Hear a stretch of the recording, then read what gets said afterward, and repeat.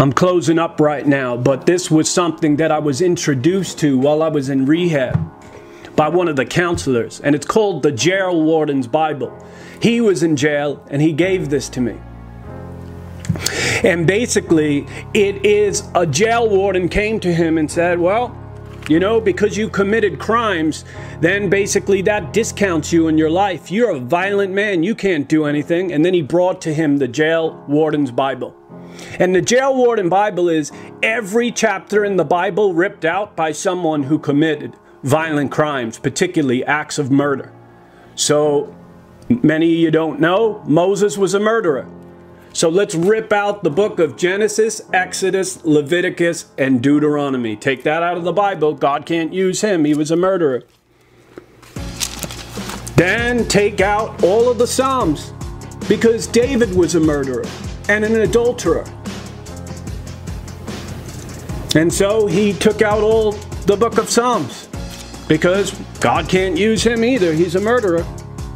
And then, wait a minute, hold on. Let's take out all the letters that Paul wrote. Let's rip them out of the Bible. Paul was a murderer. He killed Christians.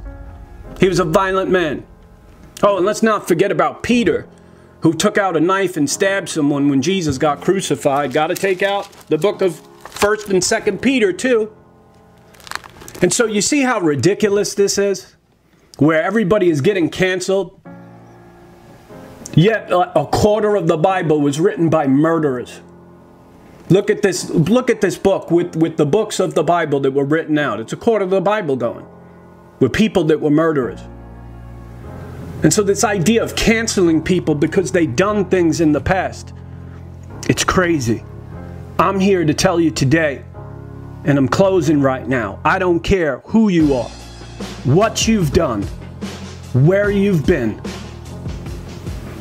who your family is.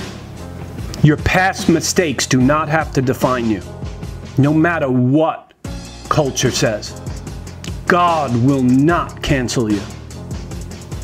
God loves you, and He wants to give you a clean slate and a fresh start today.